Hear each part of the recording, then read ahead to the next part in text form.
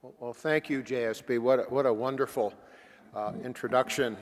Most appreciated. I'm delighted to be here today and this week. And if a picture is worth 1,000 words, let me tell you how delighted I am. That is actually my street in Ann Arbor, taken just a couple of days ago, and a picture is indeed worth 1,000 words.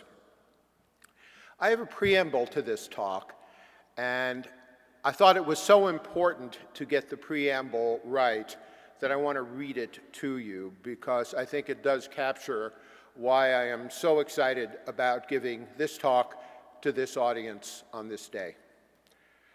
I believe that people are drawn to ideas that reflect imagination and vision. Frankly, there's a lot that is done in my field of health informatics and health information technology that doesn't get people excited. So up until recently, the field of health IT has lacked such an idea that reflects imagination and vision, an idea that would unite all stakeholders and attract the brightest minds from a range of disciplines whose ideas and creativity are absolutely essential if we are going to be successful in achieving what, as you'll hear in a moment, we must achieve in this nation. By the end of this hour, I hope to convince you that this concept of the learning health system is that key idea, reflective of imagination and vision, that I hope will engage all stakeholders and attract the brightest minds from a range of disciplines. So we basically have a two-course menu today. The first course will seek to establish this concept of the learning health system, why it's needed, and I will also describe much of what is happening across the country, reflective of the fact that this concept really is capturing the imagination of the entire nation, certainly of many, many people in healthcare. It was recently called the project of our generation by a very respected person in the health information technology area. The second course of the menu, there we will change gears a little bit. I will make a distinction between the first system, which we might realize as a consequence of a number of activities that are already underway, and a high-functioning system, the system we ultimately need, and the system that I think we are going to need your help, the help of the HICSS community, to create. So first, the plight of the nation's health system. Stare at this picture for a minute. This is another picture that's worth 1,000 words. And if you haven't noticed, the United States, in a plot of life expectancy against healthcare expenditure per capita, is a significant outlier. We're over there, if you hadn't noticed. This is not a good situation. We spend too much and we get too little.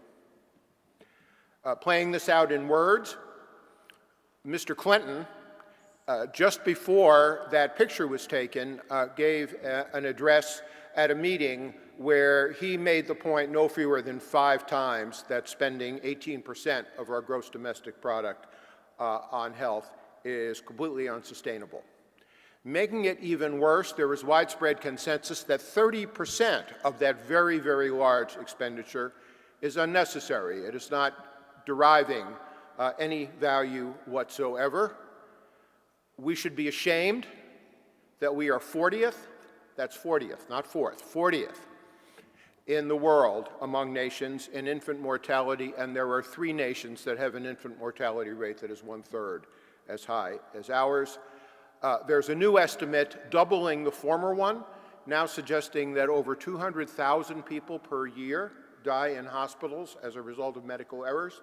So the system is unsafe in addition to being inefficient. And last but not least, we rank last or next to last among 5 developed nations in 5 key indicators of a high-functioning health system. Getting a little bit closer to what the learning health system can do, we're flying blind. We can't monitor our system in real time. This graph, which is a plot of the incidence of myocardial infarction, heart attacks, against time, had we been able to create it, would have shown us in 1999 that something happened. Recall that we were not able to make this graph because we are flying blind. And in 1999, Vioxx was put on the market, the whole family of drugs called COX-2 inhibitors, and that, we know now, greatly increased the incidence of heart attacks in this country.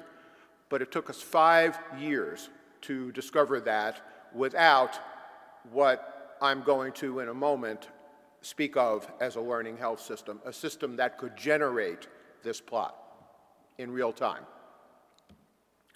So, to conclude my description of the state of the U.S. healthcare system, it is the Titanic headed directly at the iceberg, and we need to turn to port. We need to turn to port quickly, and we need to figure out how to do that. Second point, the vision of the learning health system. Enter the learning health system. This figure of a learning health system is not an architecture schematic. It's a vision diagram. But I think it is very useful in portraying what the learning health system is. There are many ways of thinking about the learning health system, and this is only one of them, but it's probably the best place to start. So if you stare at this diagram a bit, you will see that the learning health system is multi-stakeholder.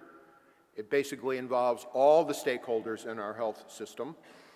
It is decentralized, thus the cloud, containing most of the kinds of functionality that a system of this type will have to undertake. It is reciprocal. It is two-way. The stakeholders who participate in this system will put something in, and they will get something out. And the system, in functioning in a decentralized way, will, in order to be successful, need to be governed. It will need to engage and win the trust of the general population, what we call patients, and it will need to be able to undertake sophisticated analyses and disseminate the results of those analyses back to stakeholders who were interested in the results. Another way of looking at the learning health system that's a bit more focused is that it enables so-called virtuous cycles of study, learning, and improvement. This is how the learning health system can turn the Titanic, helping us to figure out how to realize better health care, better health, safer, at lower cost. If you look at about 7 o'clock on the diagram, you will see that these cycles begin with the assembly of data relevant to a problem, leading to the analysis of that data, and this data can come from anywhere in the system. The interpretation of that data, which converts it into knowledge, feedback of those results of that knowledge to the relevant stakeholders, leading to change, whatever the knowledge suggests they might do to improve their circumstances, will probably lead them to change, which will then lead to the next round of the cycle.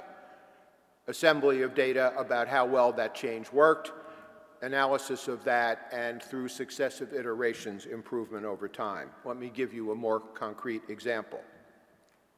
A major problem in our health system right now is that people in nursing homes fall far too often. And when they fall, they break their hips, they break other things, and this is catastrophic, particularly for elderly people. So let's suppose we wanted to use this learning health system, which doesn't yet exist, to improve health by reducing the rate of falls in nursing homes. Well, this process would begin by some group of stakeholders coming together and deciding to use the learning health system to study falls and diminish the rate. So they would assemble data on how nursing homes are currently preventing falls and what their fall rate is. They would then analyze data from across all participating entities and understand what practices associate with lower fall rates. They would then interpret these findings. Are these results credible? And what advice on the basis of these results should be given? Then, feedback. Advice would be given specific to each nursing home based on its own performance record and the knowledge accumulated about what practices reduce falls, what each particular nursing home might consider doing in order to reduce its own fall rate. In other words, this is personalized or customized, individualized feedback. Then each nursing home would decide whether to change its current practice in whole or part, and then the cycle would repeat to see if, in fact, the changed practice worked, and onward through successive iterations. Another key factor and feature of the learning health system is that it is a single infrastructure platform. You can think of the learning health system as the health infrastructure that the country doesn't yet have, and that this is one platform underlying and supporting a number of these virtuous cycles, each addressing a different problem, which can be ongoing simultaneously at any given time. The different circumferences of these cycles suggest that these different virtuous cycles can involve different numbers of participants. Some of them can be bigger, reflecting the fact that they'd have more stakeholders and entities participating, and others could be smaller. Then the number that participate would depend on the nature of the problem. So falls in nursing homes is just one example. What are some other things that a high-functioning learning health system might make possible? Well, first and foremost, and this has become kind of an anthem among folks who are wanting to see the learning health system be realized in this country. It is widely believed now that the gap between the creation of new biomedical knowledge and its widespread implementation in practice can be as much as 17 years, and that is clearly unacceptable. With the learning health system, we might reduce that 17-year latency to 17 months, or maybe 17 weeks, or in the case of a public health emergency, maybe even 17 hours. Think about what might be possible if we have the entire health system wired together so that we can understand in real time what is happening across the system. And this is what is possible if we realize a learning health system. Now, more specifically, looking at the examples in this slide, as we enter an era of personalized medicine, personalized healthcare, where the dosage of a drug that each patient receives is not the same, but rather computed out of 10 or 100 or 1,000 variables that are characteristic of that individual. With a learning health system, we could actually learn over time through the actual experience of patients across the country on this drug what is the best dosage. And we can tune that over time in the sense of machine learning. And in the feedback component of the learning health system, the current optimal dosage, as it changes over time, could be automatically implemented nationwide in electronic health record systems. So at any given point, every patient is getting the best dosage of this medication for them. During an epidemic, new cases of whatever disease is the focus of the epidemic could be reported in real time using the learning health system and aggregated so that the spread of disease is not only known, but using well-established models can also be predicted. And what we can do with the feedback side of the learning health system is feed back to each individual clinician, wherever he or she is, when that epidemic is expected to arrive on that clinician's doorstep. And since these epidemic diseases often mimic other diseases, this is very, very important to help clinicians make accurate diagnoses of whether the condition a patient has is that disease or a mimic of that disease.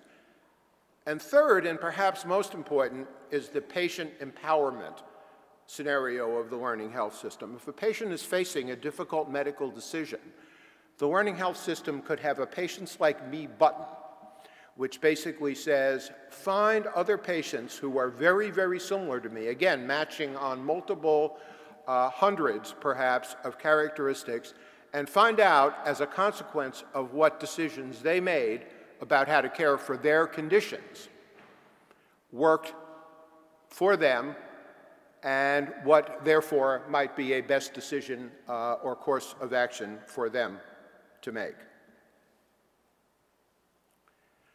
Now, as we think about how the learning health system capable of doing those things might evolve, let me say something that comes out of my former experience in the government, and that is that we do have in increasing quantity the raw material for this rudder that is going to turn the Titanic.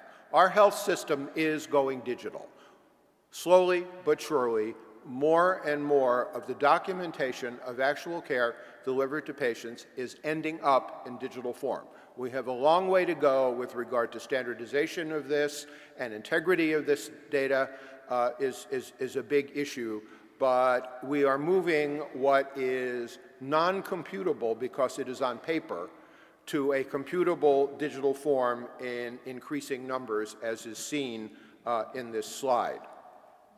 Another important feature of the learning health system goes back to that notion of a single platform underlying a range and variety of these virtuous cycles. The learning health system is one infrastructure that supports a number of different activities: research, public health, quality improvement, consumer engagement, all of these things.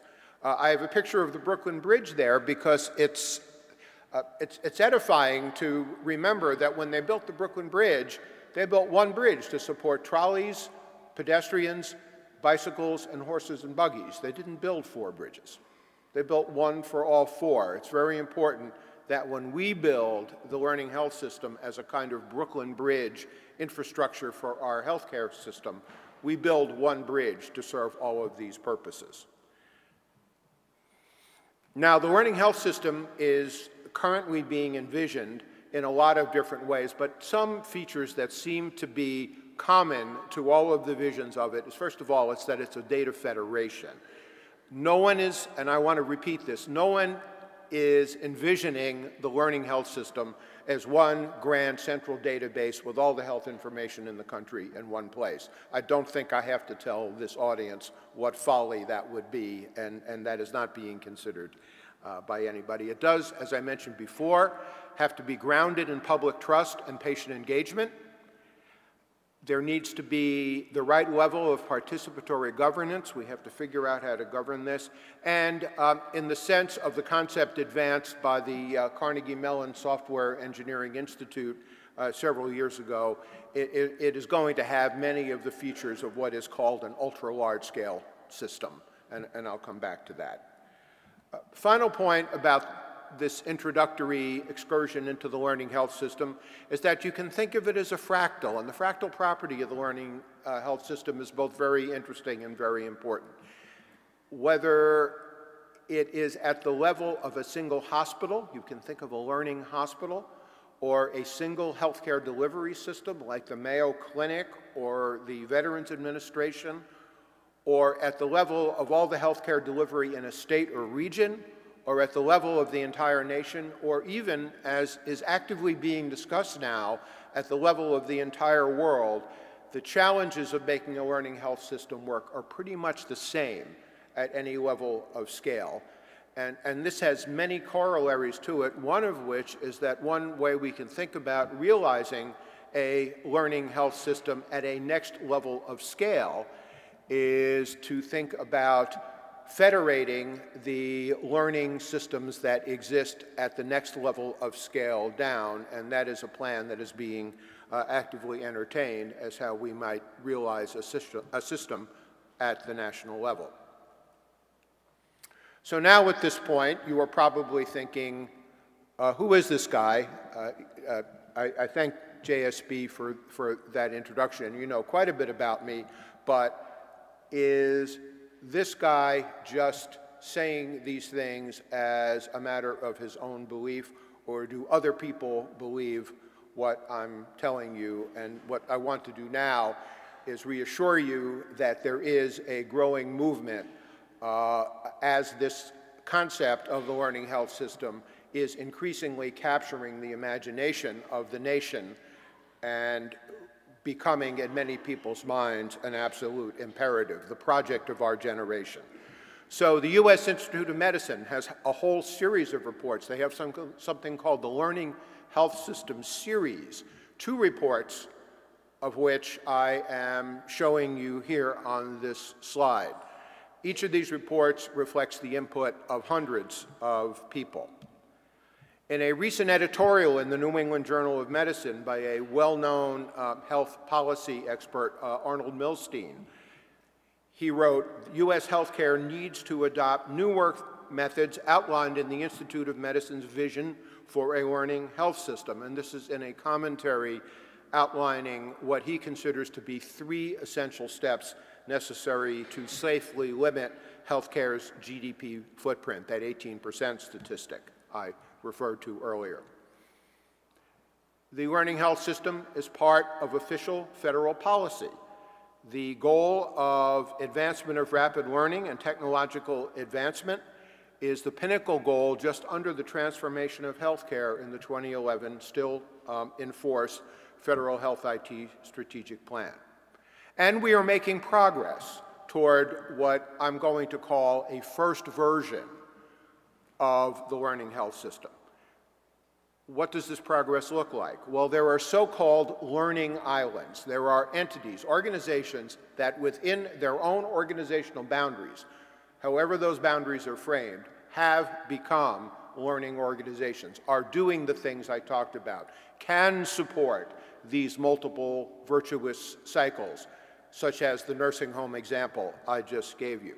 And some examples of these include the Geisinger organization in Pennsylvania, the Mayo Clinic, which I've mentioned previously, the Veterans Administration, which by becoming a learning organization has literally over the last 15 or 20 years gone from worst to best in healthcare in this country, and Kaiser Permanente, which is actually the organization that detected the problem with Vioxx and did the country an enormous favor by being a learning organization that could do that detection, is another example I would call out as a learning island. Then, perhaps even more interesting is the rise of inter-organizational data federations and networks. The Mini Sentinel project of the Food and Drug Administration, the so-called HMO Research Network, the Cancer Research Network, a new project called Cancer Link. There's a lot of interest in the cancer community in this concept that represent a different kind of embryonic learning health system. These are mini learning health systems that consist of different organizations forming federations to share data and learn from their shared data. The federal government is beginning to get learning health system fever, and we're delighted to see that. The NIH has recognized this in part with its Big Data to Knowledge initiative, for which grant proposals were recently due. PCORI, which is a non-profit entity situated outside the government but receiving government support through the Affordable Care Act, has just funded a whole set of patient-centered research networks, which themselves are mini learning health systems, or will be as they become mature. And the National Science Foundation Smart and Connected Health program has recognized the importance of the learning health system in a way that I'll describe in just a moment. There is also, and this is one of my activities that JSB was referring to in his kind introduction, a grassroots movement growing, bringing together all the stakeholders with interest in the learning health system to be sure that this movement develops in an even and multi-stakeholder way, grounded in a set of core values that were developed at a Learning Health Systems Summit that was held in May 2012.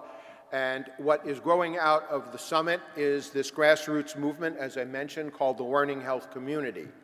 The key members of the Learning Health Community are 56 organizations, many of which you will recognize from this slide, who have formally endorsed the Learning Health System core values, in other words, a set of principles upon which a national scale learning health system must rest, and are committed to seeing a learning health system develop in a way that is reflective of these core values. So we are making progress.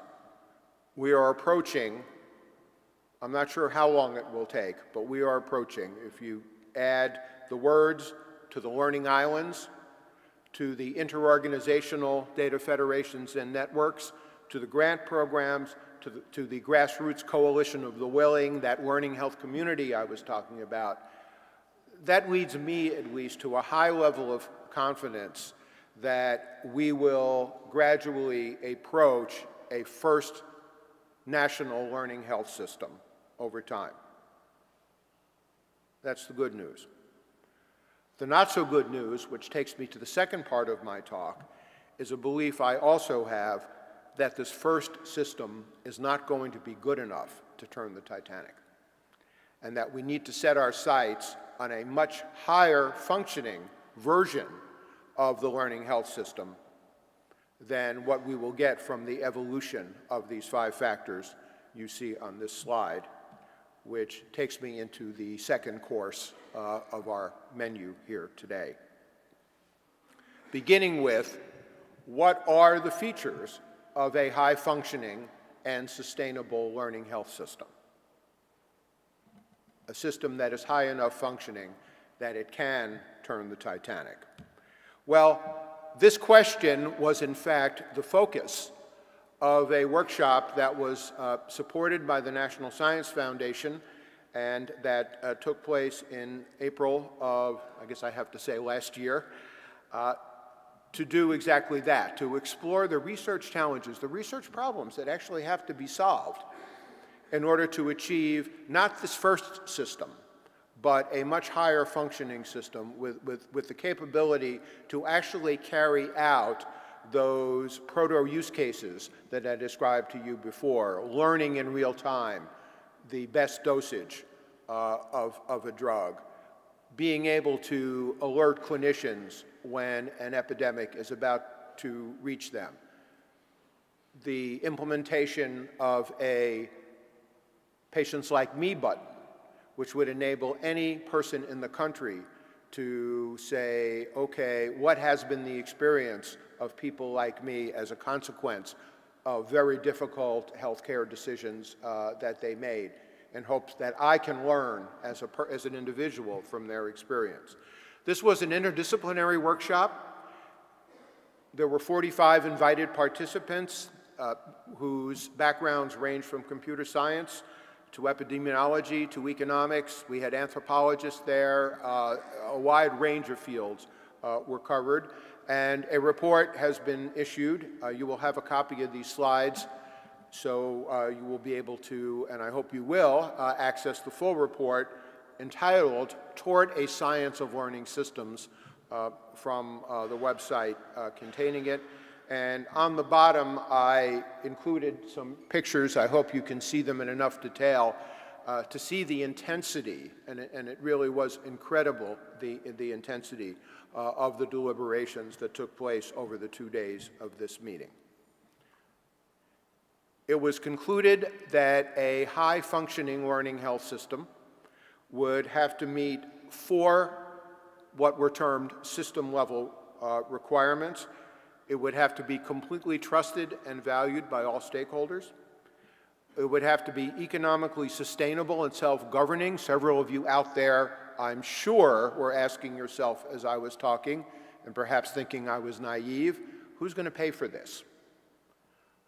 That question is out there, and that question, of course, needs to be addressed. Then there are a number of more technical requirements of a high-functioning learning health system.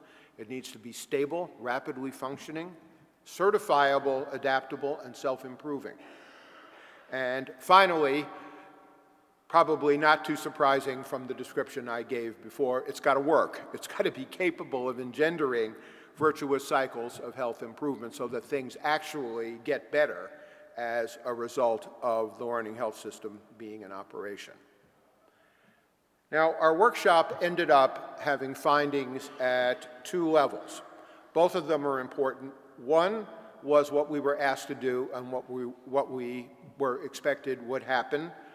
We identified over the course of the workshop 106 research questions organized into 4 categories and 19 subcategories that constitute the research agenda for realizing this high-functioning learning health system. The second outcome was not expected. It was something transcendent. And it was a vision of a science of learning health systems that is going to be necessary to address these questions and therefore achieve the learning health system. It became recognized by all 45 people at this meeting that we need a new way of thinking about these problems in order to achieve the learning health system. I'm not going to read these for you. I'm just going to run them past you on the slide and, with luck, tantalize you by them. These are just 4 examples, one under each category, one under each system-level requirement, of the questions that resulted from the workshop. This is the first kind of outcome. These are 2 of the 106 questions. Under trust and value, there was a question related to the properties of data that will engender confidence and trust. Under the system-level requirement that the LHS be economically sustainable and self-governing, there was a question among many relating to those ingredients essential to realizing an LHS that have no private rationale for funding and therefore must be funded from public sources. What is the public's role in realizing a learning health system versus the private sector's role? We didn't answer this question at the workshop, of course. We just identified it as one of the 106. Under the system-level requirement related to stability, rapid functioning, etc., there was a question relating to making data self-describing. So the system, this high-functioning system, could function eventually without human intervention. And then an example question related to the 4th system-level requirement relating to capability to actually make things better. One question identified out of many was, how do we build a learning health system that's smart enough to explain itself?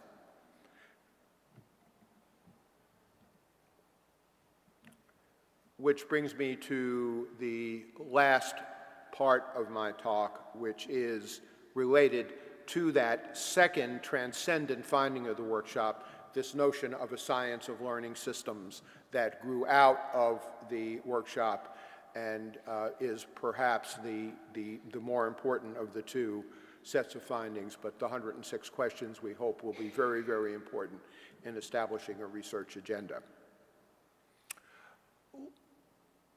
I'm going to come at this from several different directions, and a couple of them will be analogical and historical.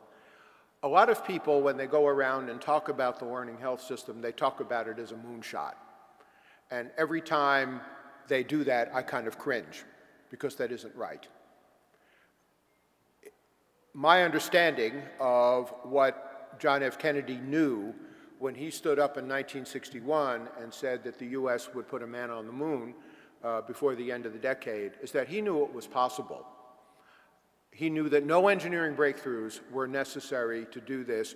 We could, as in fact they did, pert out the whole process and basically see in 1961 pretty much what the roadmap or the pathway was going to be to put a man on the moon by 1969.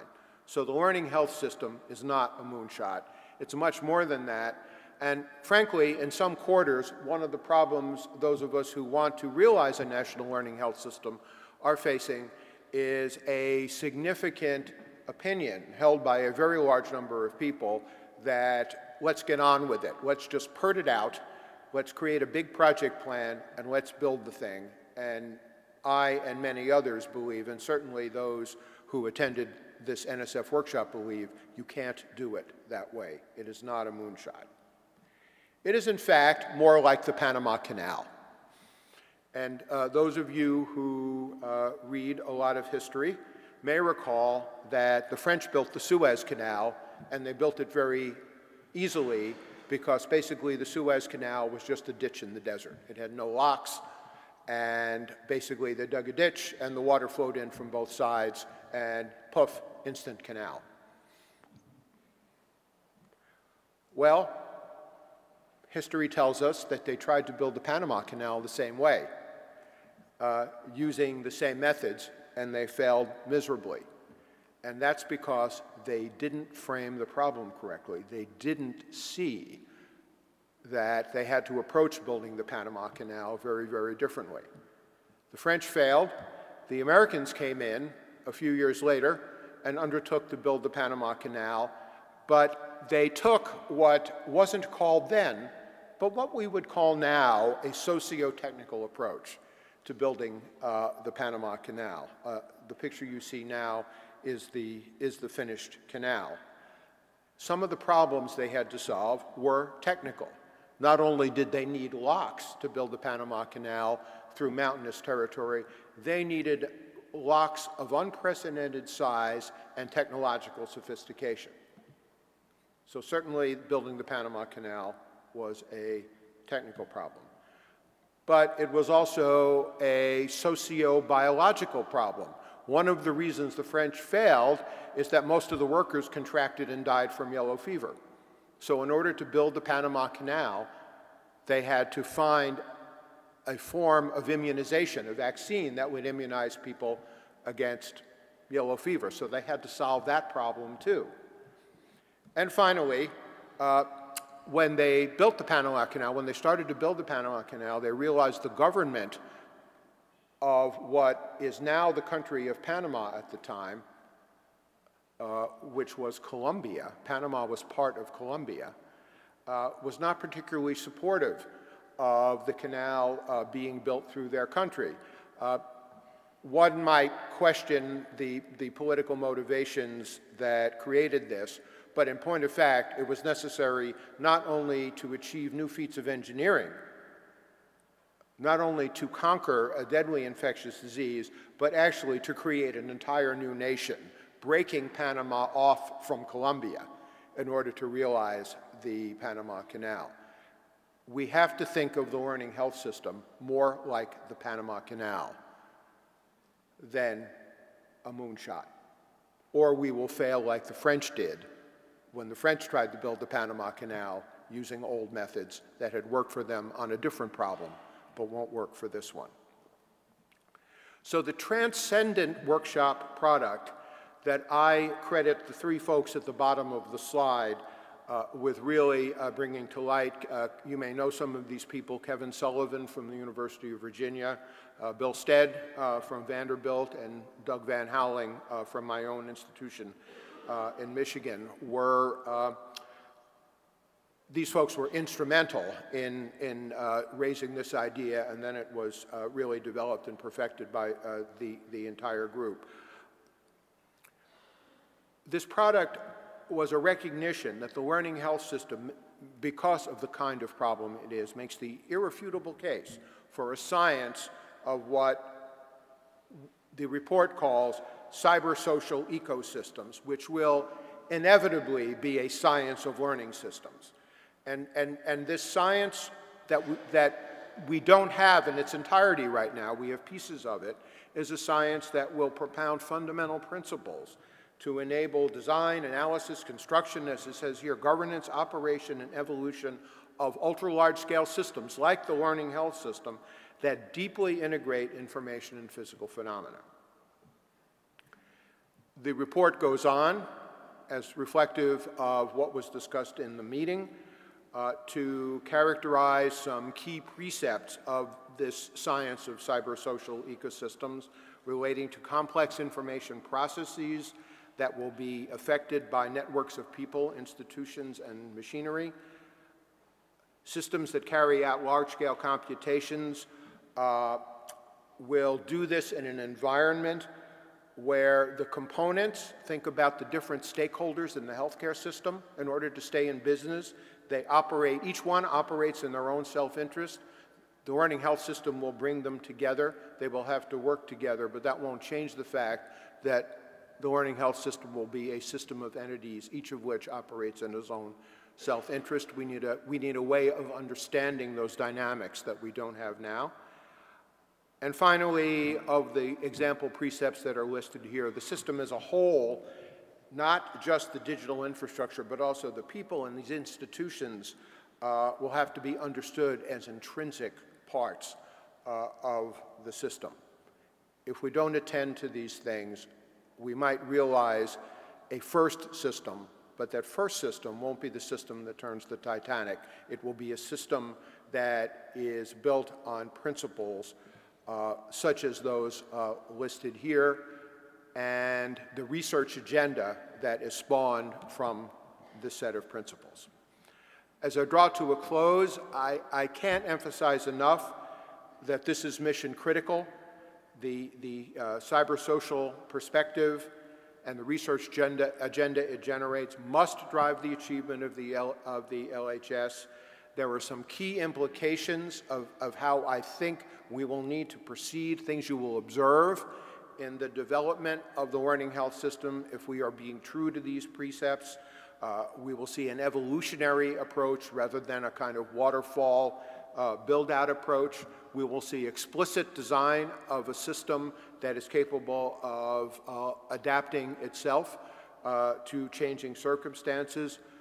We will see an explicit embracing of the fractal property of the learning health system and research into and ultimately insights about how to build this system up to higher levels of scale out of components that have been successful at lower levels of scale.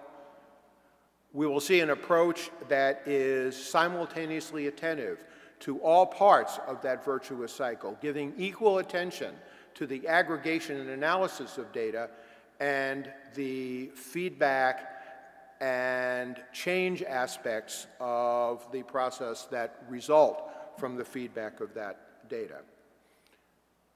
We'll see attention to all of the domains of application that the learning health system as a single platform is capable of: healthcare, empowerment, public health, research. We will not build 4 Brooklyn bridges to carry 4 different kinds of traffic. We will build one to carry all 4. And we will, in order to make a self-sustaining and governable system, do this in a way that from the outset engages all stakeholders.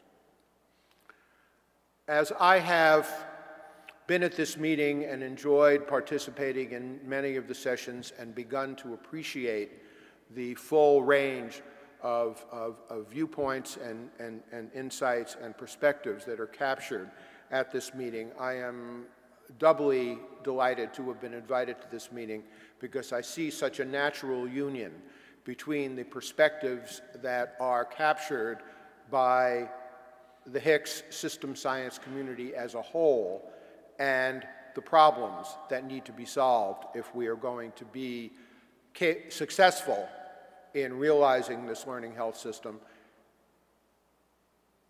achieving something that will improve health in this country, turn the Titanic, and solve this grand challenge. So in sum, our health system is headed directly for the iceberg. I hope I convinced you of that. Perhaps you knew it already. Second point, a high-functioning learning health system, a single multi-purpose infrastructure, I have asserted, and increasingly it is being believed, is what can turn the Titanic.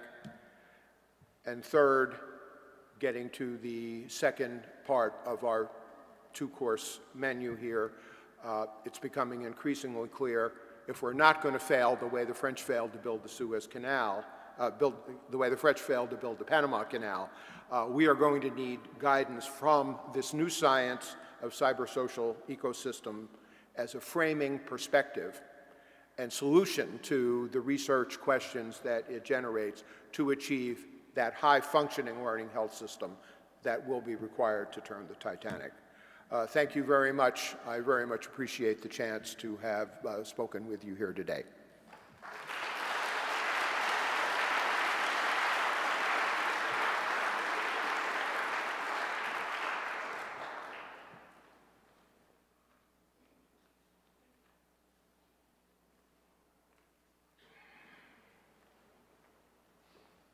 I think we have time for questions.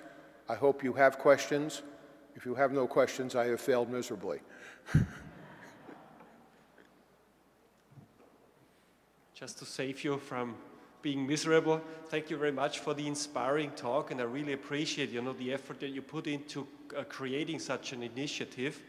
My question would be, you had the metaphor of the Titanic several times. What if the metaphor is actually coming true, meaning that the Titanic will sink? What is our plan B? Some of us will die, some of us will live on. What's the plan B for the time after the Titanic has sunk? Well, are you the person who asked the secretary about a nuclear holocaust, or was that someone else? Seriously, we're all trying to keep this from happening. Obviously, if no metaphor is perfect, and if we hit the iceberg metaphorically, that corresponds to a process that will unfold over a long period of time. It will not be a single cataclysmic event, such as the sinking of the Titanic. Many people believe, and I'm venturing out of my area of expertise here, that this will basically be the end of the U.S. As the dominant economy in the world. If the fraction of the GDP, particularly as the population of this country ages, continues to grow, and as President Clinton pointed out in his talk, this will sap resources from so many other segments of the economy. It will be the end of the historic prosperity of this nation. We will also continue, and we will just tolerate hundreds of thousands of people dying of medical errors, many infants dying who, as is demonstrated by other countries, do not need to have their lives cut short in that way. So it won't be a single cataclysm. It will be a gradual thing, but in its symbolic magnitude, the Titanic is etched into all of our memories. It will be of the same order of magnitude. Thank you. Yes. Hi, Chuck. Great talk. Talking about the learning system almost begs a rhetorical question of what is the learning theory, or to be a little bit more specific. Organizations learn all the time. One could say that the current healthcare system has learned to organize around reimbursement systems or something like that. So what is different here? Is it more information in terms of double loop learning? Is it changing the incentive patterns around patient wellness? What's the different learning to occur, I guess, is a question. Thank you.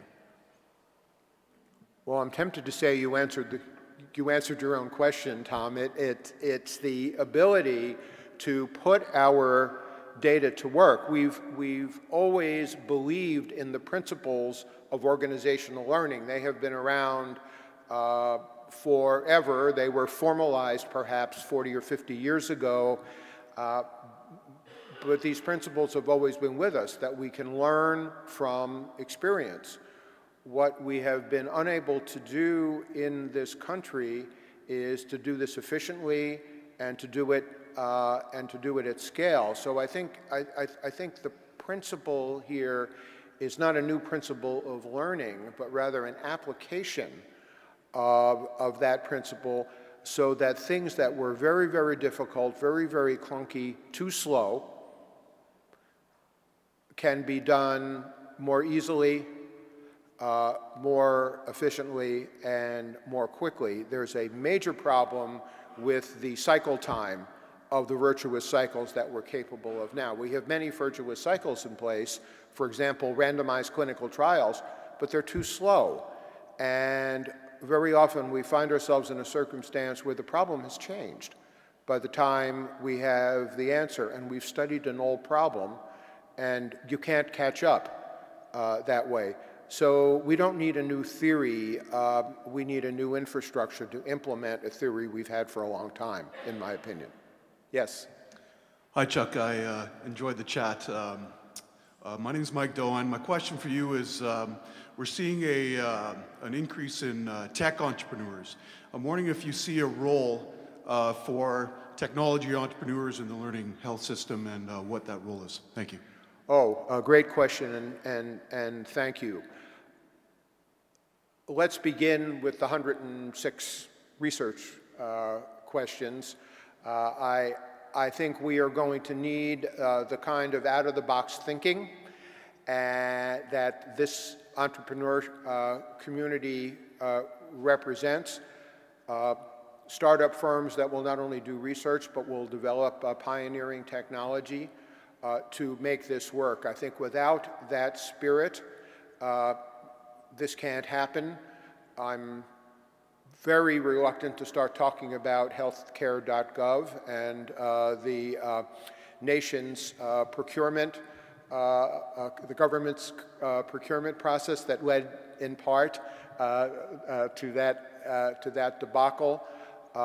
We need a whole new approach to this work, and I think that whole new approach to this work will emanate largely from that community, and I can't emphasize the importance of that enough. This is sort of, I'm Eric Clemens, and I tend to be annoying. I have a simple sort of contrarian question. I don't think it contradicts you, but I think it's a compliment that you haven't addressed. This is among the most educated audience in the world, and we actually do know a lot about health. And I'd like us all to look at ourselves and say, how many of us can still wear the suit we wore after our college graduation? How many of us are unaware of the relationship between obesity and heart disease, or obesity and type 2 diabetes? And how many of us have done nothing about it? So I think there are massive, massive human problems, individual problems, not physician problems, that lead to, for instance, the mortality statistic you showed. I think it's massively, massively skewed. And if you were to take a look at death rates among married white women's children, as opposed to the population as a whole, you would see that the problem isn't just with our healthcare system, it's with the execution of it. And what I'd really like to see is how this mates to that, how this matches to that. Thank you for your patience, and it was a great talk. Thank you. That's not contrarian at all, and if your goal was to be annoying, you failed. But in response to your excellent point, let me make a couple of observations. First of all, in these virtuous cycle learning loops, I gave an example where an organization was the learning entity, but just as easily an individual can be the learning entity. So if obesity and the reduction of obesity is the problem we are trying to solve, that the learning health system and a virtuous cycle directed at that problem, putting data to work, giving feedback, in this case to people, using thought through theories of behavioral change, can address that problem just as well.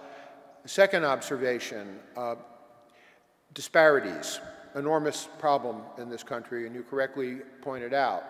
I think the learning health system and the ability it creates of our nation's health system to study itself can cast these disparities in an entirely new light, because once again, because we don't have the system wired together into a learning health system, and I saw this inside the government, it takes us too long to understand what's going on. And we also understand what's going on with data that often can be called into question. Not that any source of data is perfect, but I think with our wired together learning health system that enables real-time study of ourselves, issues like disparity will emerge in a clearer and much more irrefutable light, which will require an enlightened society to do something about it in a way that may not be the case now. Maybe I have my head in the clouds, but those are two observations I would make. Peter Loh, Saarland University, Germany. Thanks a lot for your presentation, and I think it's the right idea to bring the health system forward, and it's not only true for the US, it's also true for Germany, I can say. You clearly stated that you need the involvement of all stakeholders. I wonder about the commitment of all the stakeholders, because some of the stakeholders, they live from an ill society, not from a healthy society. So concrete, the question is there already involvement and a commitment from all stakeholders? Maybe some companies have a hidden agenda if they fret by such a big project and vision. So how do you stand with your project or vision? Great question. I am a bit, and have been called a bit of an optimist and a Pollyanna about this, but the experience of that summit in May 2012, which did in fact bring all the stakeholders together and brought them to consensus on a set of non-trivial core values underlying a learning health system, leads me to believe that while there are a very large number of problems to solve, in the end, all of these stakeholders will come to realize that we are all better off with a healthier population, a safer healthcare system, and a lower GDP footprint of health in this country. If that were not the case, these organizations would not have attended this meeting, and they would, this summit meeting that I described, and they would not have signed on to these core values. The learning health system will be built in an evolutionary fashion, and it will be built starting with those who believe. And if it works well, as I think it will grow from that core, and it will accrue additional members, additional stakeholders who recognize its value. The key to the success of this model will be that at any given time, a subset of each stakeholder group is represented. There can't be any group entirely missing. That's an airplane that won't fly. But the summit I described leads me to believe, and what has happened after the summit leads me to believe, that we can begin with significant representation of all the stakeholders in this initial system. Thank you. Hello, thank you very much for your presentation. I'm Ashley Aitken from Australia here. I'm wondering whether, you talk about a US focus here, I wonder whether any experiences in more socially driven health systems, centralized more in other countries like Australia and European countries, whether they have any learning aspects to their health systems and whether you can learn from them or what? Thank you. Oh, thank you.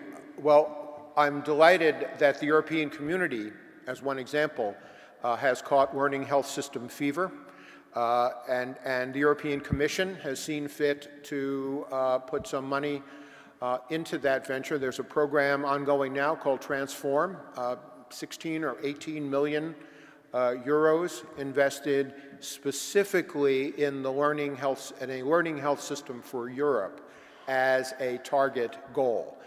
And if you look at the 5 trends that I described in the evolution in the evolution toward a first version of a learning health system for the US, you did not see anything like Transform in that. So what the European community has done is something that has not happened in this country, and I wish would happen in this country, is that some entity with resources basically targets the whole problem and puts those resources into an effort which would address the whole problem at scale as a goal. So I can't speak directly to Australia.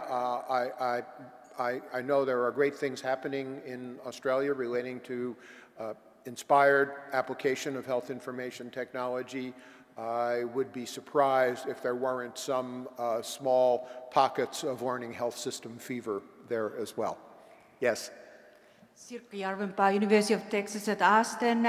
Early, one of the slides you had just enough standardization. Can you elaborate on that? And from which of the stakeholders' point of view? Because it seems that just enough standardization would be very different from the different stakeholders. Okay, great question. I flashed that slide past you and did not elaborate on it, so I'm very glad you brought that up.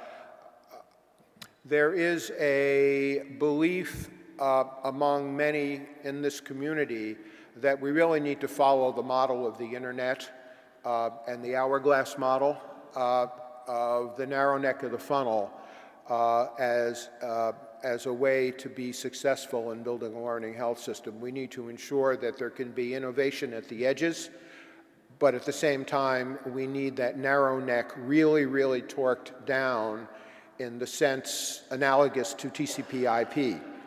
So that's almost becoming an axiomatic belief among learning health system thinkers. There is actually an initiative underway now called ESTEL, Essential Standards to Enable Learning, which is specifically focused on identifying what is the TCP/IP for the learning health system. What is that minimum set of standards which will enable the system to work? These could be both transport standards and representational standards, while allowing innovation around those standards in the way that has made the internet so successful. If you write to me, I can give you more details about that. Thank you.